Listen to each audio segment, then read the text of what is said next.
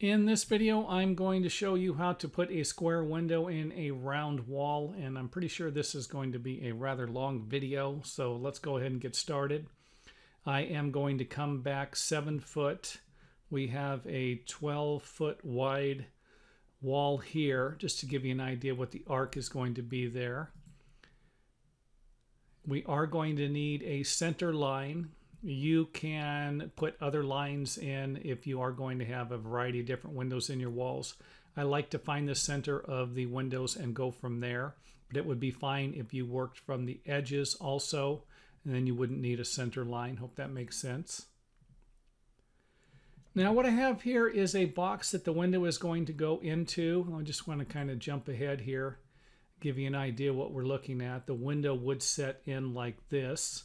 Don't forget to allow for your 1/4 inch gap between the window and the wood framing. That's or whatever the window manufacturer calls out. Go back to here. We have 2.5 inches and 3.5 inches because the window is going to be a 2 foot by 3 foot window. Let me go back to here. Now I just kind of cut this board here like this. Kind of, you don't need this. You can just draw the line if you want. Figure out what it's going to be from the outside of the wood framed box you're going to build, and then draw your lines here or make a mark there. Now let me go ahead and skip ahead. Now you are going to also need to use this section right here for your curved framing plates that will be used later. So this, when we get our marks here, which we are going to get from snapping a line from the center to the edge of our mark for our square box that we built, then we will also need this. So you will need to lay this piece out right here and cut it. Could be cut out of plywood also. I have it as a 2x, cut out of a 2x6, I would imagine, for an arc like this, or a 2x8. And again, this will be an important piece, which you will see in a few moments. Next step will be to mark for your king studs. Back to there. Here's our window, and again we can see how everything's working out here. Let's go ahead and zoom in on the header. You're not going to see this throughout the rest of the video. I made a mistake and I didn't feel like fixing the rest of them. So I went ahead and fixed this one, and it is a 3x6 header. You're going to have to find a header that fits in between here. Now if this was a 2x6 wall, 2 by 5.5 inches wide, I could have put a 4x6 in here, or a 4x4, but you're going to have to make all of these considerations before you actually build the wall. Make sure that the header actually fits that you need. It's a 2 foot window. I'm sure a 4x4 would have worked. A 3x6 would probably replace that just fine. And sometimes you're going to be able to double up the boards, maybe 2 2x6s, something like that, 2 2x4s to create your own header. And you can see here where we are using the square insert and the curved framing plate that I was talking about. So we have a square and then a curve here. This is going to follow the contour of the curved wall. And the outside, you are going to have a curved section and then a flat section for the window. Give you an idea how it's going to be curving out here. This is going to be in a little bit. This one here is going to be out almost even with the window in this example. You might have a gap in between here. Just center the box that you built, and you can always add some shims or something if you need, or screw it the 2x4s together. That gap is not necessary, by the way. It's just how it worked out in my drawing. Another look at the header. Again, a 2.5 inch wide by 5.5 inch. And then, of course, the cripples, or the little studs, jack studs here, go around them. you could always just cut the jack studs and then add a furring strip here, or a couple more if necessary. Take a look at the inside, and again you can see where I'm keeping the header in between the curved area. I'm not using the square area. I'm keeping this in between the curved area so that I can continue the drywall or the plaster, whatever you're going to use, to follow the contour of the wall on the outside and the inside without the header obstructing that curve. In this example, I'm going to curve the bottom here instead of having it straight like the other example. And all that's going to require you to do will be to create a curved piece. And again, you can do this all with your template, and this can also be done. You can cut this out of one piece. It would be flat on one side and curved on the other, but I just kind of did it as two pieces here to give you an idea.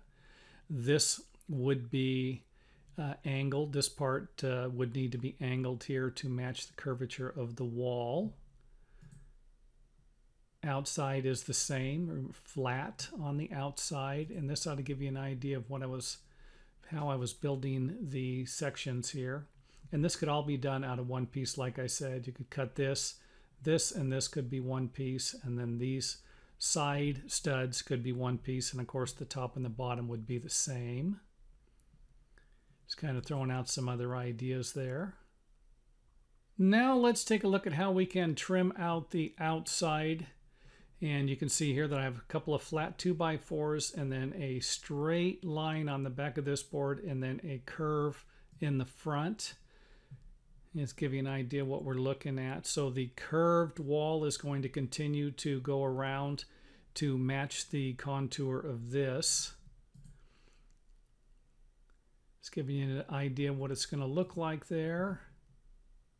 Here's the trim for the outside, flat on the back, curved in the front. And again, this is just one way to trim this out. There are plenty of different ways to trim it out. And if you need more ways, feel free to leave something in the comment area, and I will see if I can come up with a few more. And here it is with a stucco finished wall and wood trim. If you are going to use stucco, you can always use foam or use 2x material framing lumber to create some type of trim also. And again, that would be another idea of something I could show you. We can see here where the curved stucco matches the curved trim at the top. And at the bottom here, we can see that it is straight here. Everything looks good. Side pieces look good. You can see here where it's curving around.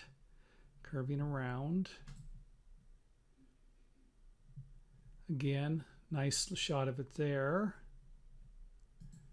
And that is it for the outside.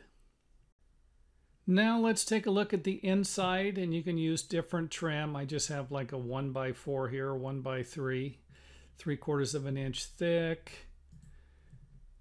You will need to create some type of a window jamb. And again, you could do this, like I said, a variety of different ways. I'd be glad to make some more videos. Got a 1/4 inch reveal all the way around. Looking good there, trimmed out. Now on the bottom here, since you're going to have a curved wall and a flat piece, you're going to need some type of a trim board that's going to be shaped.